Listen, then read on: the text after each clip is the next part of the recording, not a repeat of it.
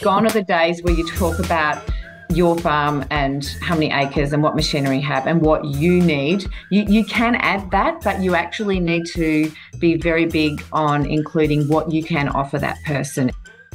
Hello and welcome to the Shared Ag Solutions podcast by BCG. I'm Janine Batters, and this episode is part of a 8-part series called Planning to be Profitable. Today we are speaking with Denise McLellan, who has extensive experience working with people and safety. I live in Horsham in the Wimmera of Victoria, and I farm alongside my husband, and as well as that I work off farm supporting businesses on managing their people and safety. And how long have you been doing that for?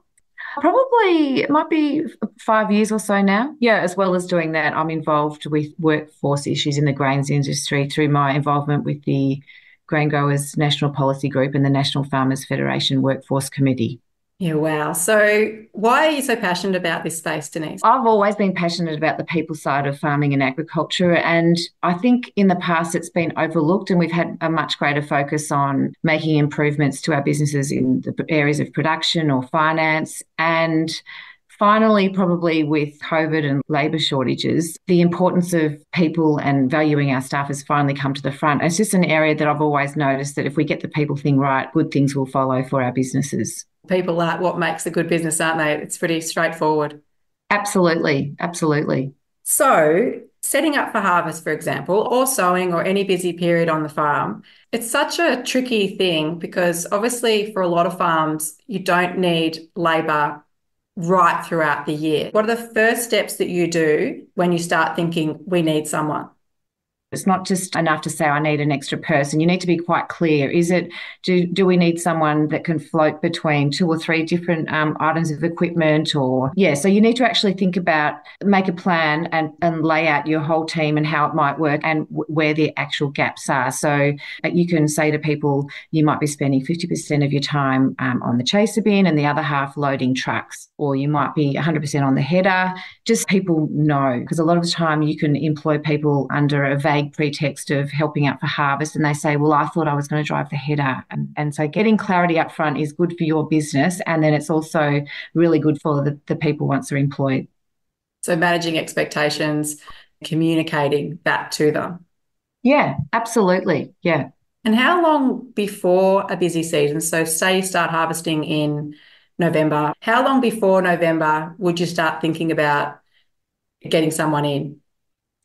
The market is so dynamic, and a lot of people, they could be what we call backpackers or just everyday Australians. A lot of people like that short-term work, and if you have a good reputation as an employer, you'll often find that people will be sending you emails and CVs 6 months in advance, and you say, that's great, I'll get back to you in 3 or 4 months' time. But I imagine that you would be thinking about your people needs a few months out from harvest. So if you can have people lined up early and sitting in a holding pattern, it might only be July, but you've got 2 or 3 people ready to go in October. If you're starting in November, then that's great. So I think the earlier the better. Sometimes the market will suit that, in that people will be looking, they'll be advertising that they're looking for work in 6 months' time.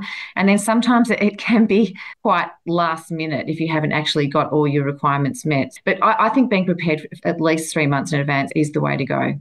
So just hearing you say you should be having people lining up for you, if perhaps you don't have that, it might be an indicator that maybe you need to keep listening to this conversation, but that would be ideal. So I suppose that's another reason why it's so important to be thinking about your people and looking after them, because it'll actually cut down the time you need to be looking for these people. It'll actually help you out in the long run. Yeah, absolutely. And at the moment, it is an employees market. And so they literally, if you can imagine, I know it's all on screen, but if you imagine on a desk, they might have 5 prospective people that they could work for. And of those 5, what's going to make you stand out? Why are they going to pick your business? And that is the reality of what the market is like at the moment. You need to stand out so you can get people to work for you. Okay, so first step is figuring out what you actually need on the farm. The next thing is hopefully you've got people coming to you. But if you don't have people coming to you, what are the best ways to communicate to try and attract people? I think social media is just huge these days for both employees and employers in terms of farm labour. I follow probably 10 or so Facebook groups, and there are always, yeah, both employees and employers advertising and looking for work. And lots of farmers that I speak to and work with, they all find people on the socials. Yeah, okay. So we can probably include some of those links if you're happy to share them in our show notes. When you do advertise on social media, do you just say, we're looking for a truck driver? We need to start 2 weeks ago. How's best to communicate that? Yeah, no, not like that. Gone are the days where you talk about your farm and how many acres and what machinery you have and what you need. You can add that, but you actually need to be very big on including what you can offer that person, if it's short term or long term. So what can you offer them as a business, as a community, and in your region? Because people these days don't necessarily move for a job, but they will move for a lifestyle. And you need to think about their family. So talk about your community. You could be from a small town, but there's nothing wrong with that. You can talk about what's happening in your region. We've got beautiful walks in a national park, or we've got lakes for skiing, or we've got a really supportive local school. You really need to highlight why you're a good business to work for, and then what your community and your region can offer that person as an individual, a couple, or a family. Is there anything specific that you should be saying about your business? Yes, money is a given these days. I think you'll be hard pressed to find someone if you're paying the minimum award in the grains industry, for example. So money is a given. It is, what else can you offer that person? Actually, one of the big ones is accommodation. And I still get so disappointed when I hear stories of people being putting in appalling accommodation. There's nothing wrong with old or basic, but it needs to be clean. And I can't emphasize that enough. If you're not prepared to live in that accommodation with your family, then don't put a worker in crappy accommodation. I just want to stop hearing stories about Australian farmers putting workers in crappy accommodation. It just does nothing for our reputation. Such an important point. So we know what we need. We've advertised well. We've got somebody interested. What next? A good induction, I'm going to say, takes a good couple of hours, and then you're showing the person actually around your farm. So a good couple of hours at the kitchen table, and then you're showing them around your farm. Generally, it depends on the business, but you might want that person in your business for the week before you start harvest, or depending on their skills, if they're very mechanically minded, you might actually have them for the month leading up to it, and they might be servicing, field bins and silos and augers, and actually helping check that everything's good to go. But I would probably say we need to move away from the last minute. They turn up on your doorstep and then you put them to work within a few hours. Okay, so you talked about that kitchen table induction. Is that where you would be talking to them about, well, this is what you're going to be doing, but we also would like you to drive the truck, or you might also be needing to jump on the chase a bit. Is that where you sort of manage expectations? Yes, you go through everything. You talk about the actual job that they're doing and how you'd like that done, but then you talk about all the other stuff. So you go through an employment contract and the terms and conditions of that contract, and you talk about you introduce them to the business and how you do things around here. Expectations around hours of work, and especially that's a big thing when we are employing people for, say, cropping and harvest. There is an expectation that we do require our people to work longer hours. So you talk about exactly what that means, that maybe for 4 to 6 weeks, we're going to expect you to work 6 days a week or 12 hours a day, or it's a very unique proposition compared to what might happen on a grain business for the rest of the year. Go through all those employment considerations. If they're staying in your house or accommodation, you're going to talk about the rules around that. You're going to talk about just how your business operates and some of the rules, and having a code of conduct, which is, this is how we do things around here. So where first aid kits are located, what happens in an emergency, things like where you park your vehicles or don't park your vehicles, or it's the things that you don't know unless you've been in that business for a while. The more you can help someone to get to know the personality of your business and how you operate, the better. Because a lot of the time we employ people that have all the skills we need. They've driven headers before, and that's great, but they haven't necessarily driven a header for our business in terms of how we do things. And every business is quite unique like that, and you do need to help people get to know how you do things on your farm. And I suppose that's probably also where you have the conversation. I'm just thinking, who are the chiefs? Or Yeah. the line of, because sometimes I think it can be tricky, particularly at harvest. You might have someone saying, "Oh, can you move that field bin? Can you jump on the truck? Oh, those sheep have gotten out." Is it important then to say you'll be reporting to? Absolutely. And that's a really big one, Janine. One of the quickest ways to turn someone off and have them quit on you is to have too many bosses reporting to. So you need to be quite clear in terms of the line management. So you might just have one person that everyone's reporting to, or you can have person A is the person that manages the loading and unloading of trucks. But if anything to do with paddock operations, you talk to this person. But you do really need to make it clear who's in charge and who's not. And I always just say, if you get a direction from one person, then something from another, just don't be rude, because it's family members, and don't be rude, but just double check so you can get that clarity. That's that culture, isn't it? Rather to check. That's probably part of that communication of the culture of we'd rather you check and Yeah. make sure. And the other thing I suppose would be if something's not working for them, that kitchen table conversation would obviously right at the start be an ideal point to say, well, if something's not working for you, we'd really love to hear it. Yeah, Janine, that's a huge one. We've got to get better at saying the basic stuff like that. When you've got someone new on, I really encourage the rest of the team to take ownership in supporting that person, because a lot of the time the boss will tell the new person to do something and they'll say, yes, yes, yes, I understand. And then they won't say anything to him, but they'll go off and say to someone else, I didn't get what he was talking about. Can you help me, please? So And I didn't want to look like an idiot. yeah, exactly, exactly. It's really good if the whole team is invested in supporting and encouraging that new person to get on board as soon as they can. I can see the culture of this business just shaping up. It sounds warm and welcoming. So, Denise, can you elaborate on communication and how that is important for retaining employees and some of the other things that you can do to help people want to stay working with you? Sure. So, in terms of communication, I think a WhatsApp group or some kind of a chat group is a really fantastic tool for farm businesses, because everyone knows what's happening at the same time. And it might be as simple as everyone meet me in the paddock at 8 o'clock tomorrow morning, and everyone knows, or it could be posting photos of things. And it once people get into the groove of using a chat group, it's just so beneficial. In a farm business, we've got the team in the paddock on the ground, but there are also the other players. And I'm being a bit stereotypical here, but there's the people back in the kitchen, and there could be, parents or grandparents. And it's a communications group that everyone is on means everyone knows what's happening, even if they're not out in the paddock in the middle of the coalface of what's going on. And people feel like they belong. They actually feel like they're part of the team. I do often hear in farming families that the members that are in the house or in the office or in the kitchen, they don't necessarily feel valued. A chat group is fantastic for everyone. And it's great for posting photos of the stuff ups and the wins, and like just cracking sunset photos. Someone posted on our group the other night, and I was like, wow, that was amazing. So I think a chat group is a really big one. A good boss should be, during harvest or during a busy period, should be saying every day, okay, this is the plan for today.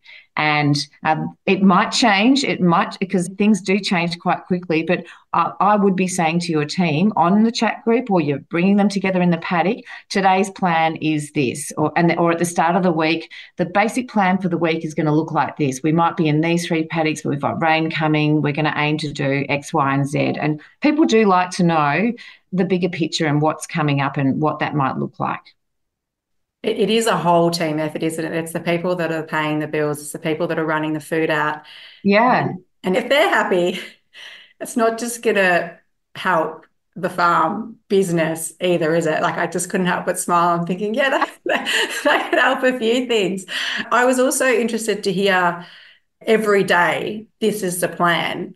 Do you think that would also save time with, for example, phone calls or someone turning up at the paddock and being like, oh, I didn't realize that the header front had broken down. I could have picked that part up from town. Yes, absolutely. The more you can communicate with your staff, the better. And I've never heard of anyone saying, there was too much communication.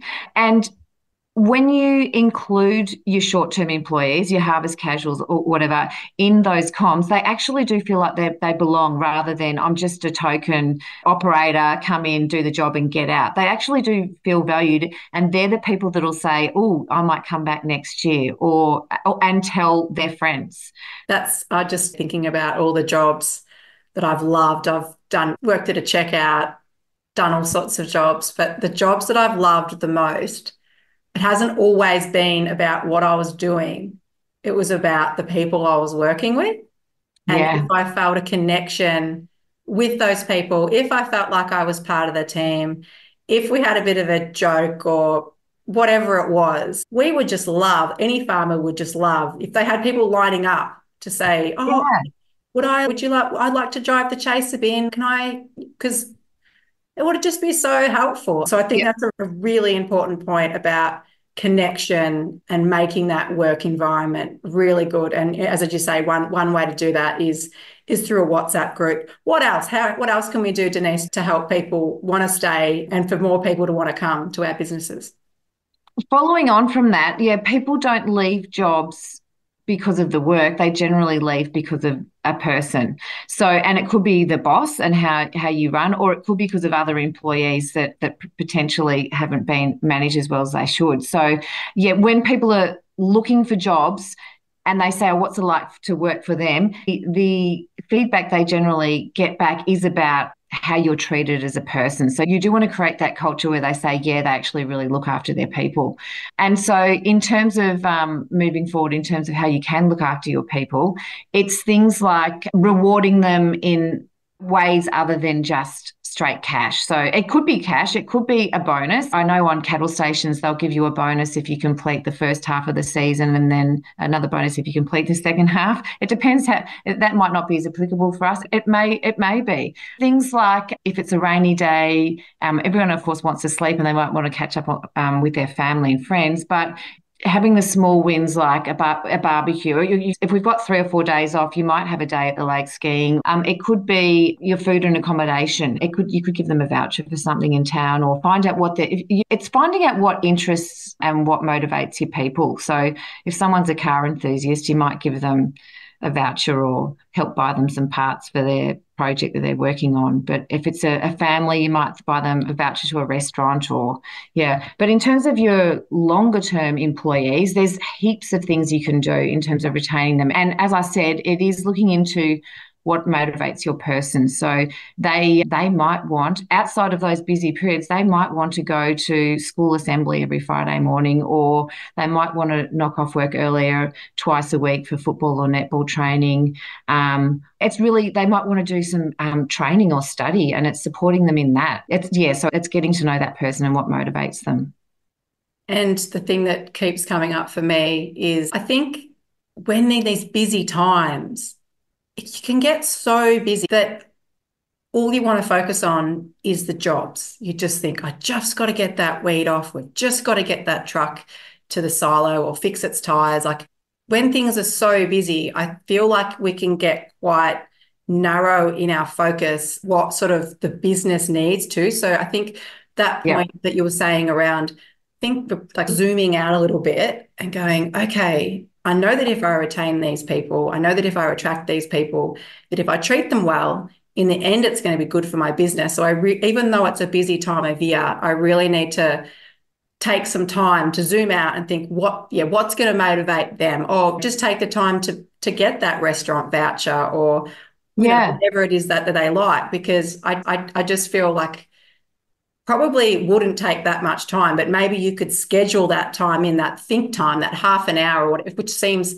half an hour to probably people that are flat out harvesting are just thinking, do you think I'm made of time, Janine? Yeah. Half an hour. But from what you're saying, if we do just spend that little bit of time to think about them and what they need. The other thing I was wondering is, harvest is so busy. It's a busy time with people that aren't used to that, like sort of short-term employees, like casuals, for example. They're not going to be used to that. They don't know. Right. But also long-term employees, like you don't want the long-term employees to be burnt out. Is there a way to manage that to keep people happy? Because I'm sure that the partners, if they've got partners or something and they're thinking, oh, I just wanted to go away on a Christmas shopping trip. What do you think? Oh, Janine, that is so hard. It's the ultimate dilemma. And I think the biggest thing you can do is you have to be upfront. So it's saying in this business for 6 weeks, twice a year, it's go time and we're going to be on and we're going to ask you to do additional hours. And if you ask for a week off during harvest or seeding, we'll probably say no. If you've got a couple of days that you need off, we'll try and fit that in. But for 6 weeks, twice a year, that yeah, we are going to have greater expectations on your time. And then to compensate for that, in the other times of the year, we'll be much more flexible in terms of how you manage your time on and off the farm. But you have to be upfront about it, because if we've grown up with it, we know that everyone's not going to be sitting at the dinner table together every night, because that's what you're used to. But lots of people aren't. And you've really got to be crystal clear about that so people know. And then, you know what, Janine, on the other hand, you actually do get a lot of people that do want to work the big hours and earn lots of money. And as a business, you have a responsibility in terms of everyone's safety, in terms of fatigue management. So you need to be quite clear in saying, we aren't going to be hammering you for 16 hours a day. We will decide the rosters based on your experience and what we perceive to be right for you. So, for example, in our team last harvest, we had some young people and then we had some experienced people, and we said, look, you'll be running different shifts. The less experienced ones were doing 8 to 10 hours and the others were doing, I don't know, 10 to 12. But you need to be conscious of both sides of that spectrum. The thing with harvest and seeding is it's a marathon, not a sprint. So everyone gets super excited early, and then people who haven't had as much experience working during harvest and seeding, they're all gung-ho, but then it starts to get like hotter, or just we're a few weeks in and the fatigue starts to kick in. And I think what you say about managing those expectations and laying them out and saying, you know, and doing that well in advance. Obviously, it's tricky for the short-term employees, but you can still say it at the start.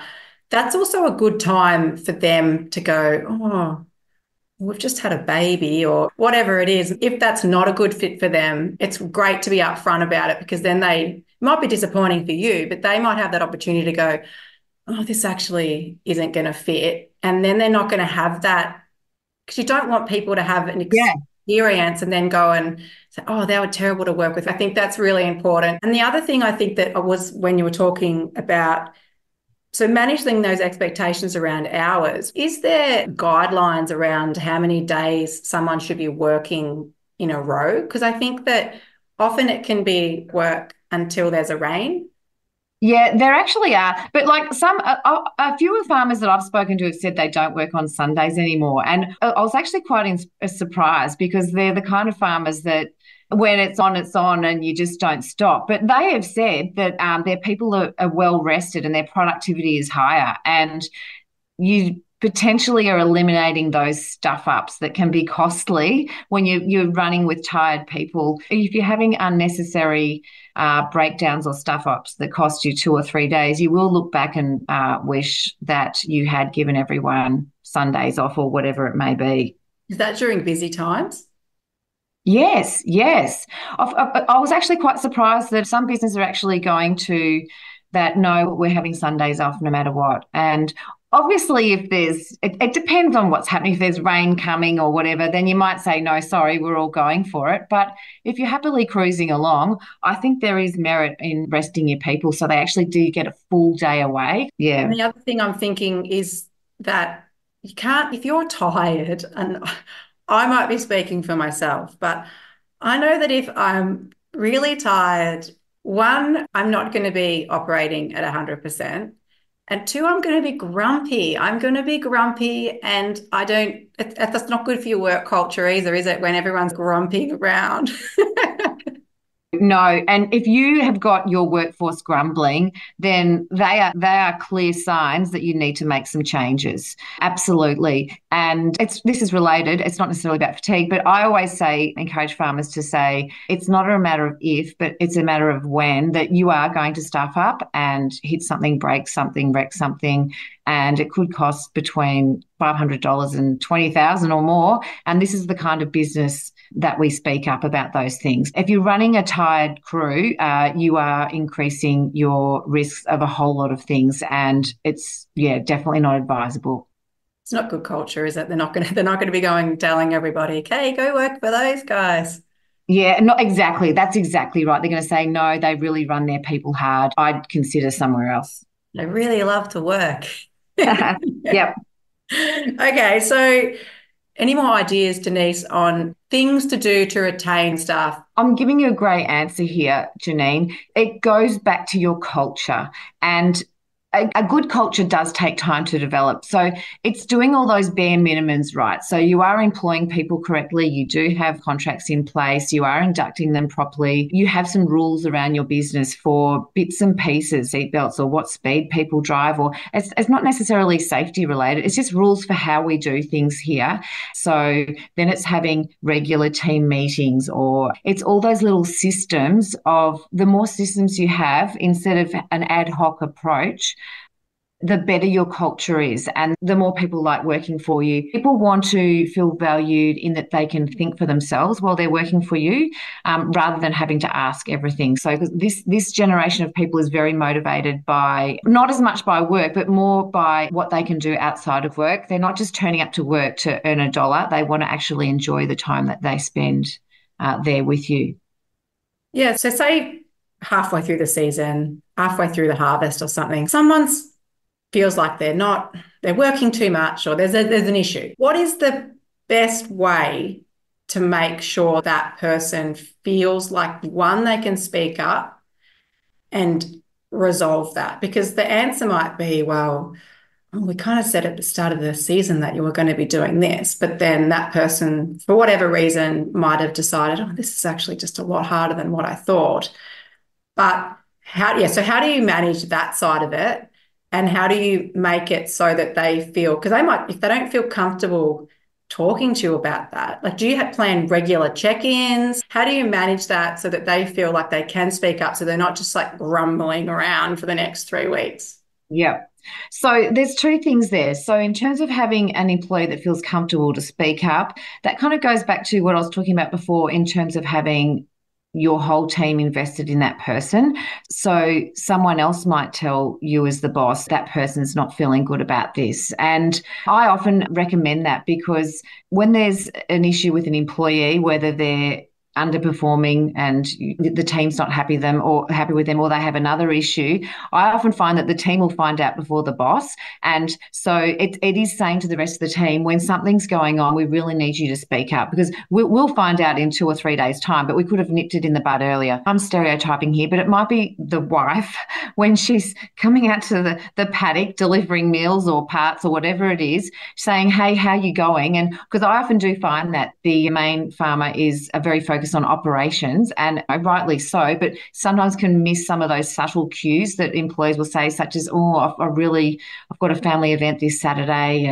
But the non-operational business partner will often pick up on those cues and say, hang on a minute. So it is having the rest of your team invested in supporting that person. And then the second part of that question was, what do you do if you've said to them 10-hour days or whatever it is, and then halfway through the season, they're like, oh, just don't think I can do this? This is actually quite a common occurrence. And if it's, as a business, you've got to decide if that person is not the right fit and you just don't think they're going to make it, then perhaps you do say, I don't think this is going to work out, and give that person the option of leaving. If, on the other hand, you've got an employee that is not performing well and they're causing disgruntlement in the rest of the team, you've got to really make it a critical decision there on, do you keep them on? Do we tough it out just to get through the rest of harvest because labour's short and we actually need that person, even though they're creating a bit of chaos? I can't help but thinking about the castle. It's the constitution, it's the vibe. It just feels like it would be a great place to work, and you are going to attract people, aren't you, if you just have great culture. Yeah, and if people are not speaking up about, I don't know, how they're feeling or whatever, does that mean that they're not speaking up about the fact that they dinged your ute on the back of the thing, or that they broke this? You just don't want a culture where people don't feel comfortable speaking up, because that can cause all kinds of headaches financially, safety wise. There's just so many flow-on effects from having a culture where people don't feel able to speak up. And it's not great in the short term or the long term. And yeah, you really need to nip that in the bud. So I feel like, in wrapping up, Denise, I feel like a lot of our conversation has been about culture and sort of come back to the benefits of culture and how that can help farmers be more profitable.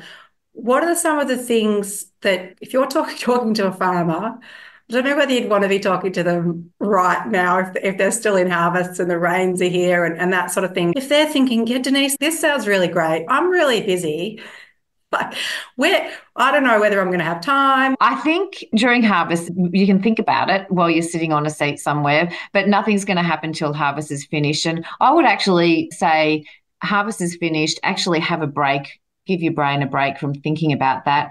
And then whether it's February or whatever it is, when you're sitting down and you're doing your annual planning for the year, that potentially is when you would have that time to put into your requirements for employees and what that actually looks like. And I have a really basic template. It's a 2-page sheet and it shows all the departments of your business. And there's a whole lot of departments that you actually didn't even realize that you had, such as HR, finance, marketing, admin. And then, of course, there's the operations one. And basically, the concept of the sheet is that you put all the tasks that go within that division. So for operations, you've got spraying, sowing, truck driving. You actually go through and you allocate, there's 2 columns to allocate which people in your business to undertake those tasks. And it actually shows you where you might have some gaps, or are we over reliant on one person? Have we got one person's name against everything?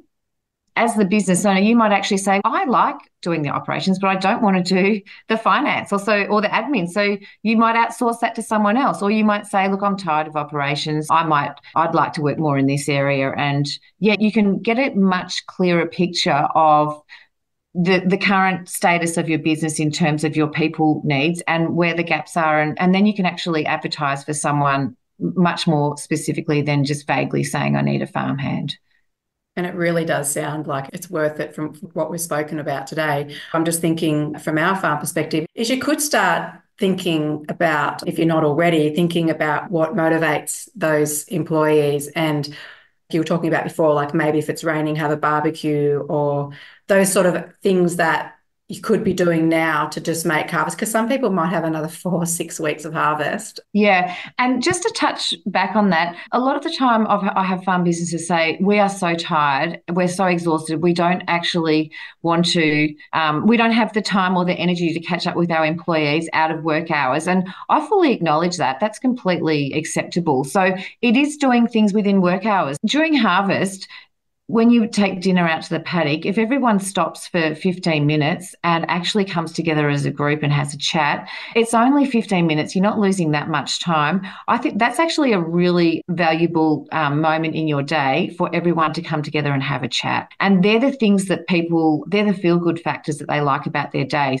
Well, Denise, it's just been fantastic to catch up with you, and I've just been taking so many notes, and I'm looking forward to hearing more. I can't wait to speak to you again. I love always catching up with you on the phone and watching your social media too. Thank you so much, Denise, just sharing your wisdom and your experience. We really appreciate it. Thank you so much, Janine. And just in closing, all I'll say is that I had a farmer say to me the other day that good employees will grow your business, which grows your bottom line. Such a great chat with Denise. Make sure you check out the show notes and hit follow so I can catch you again in a fortnight.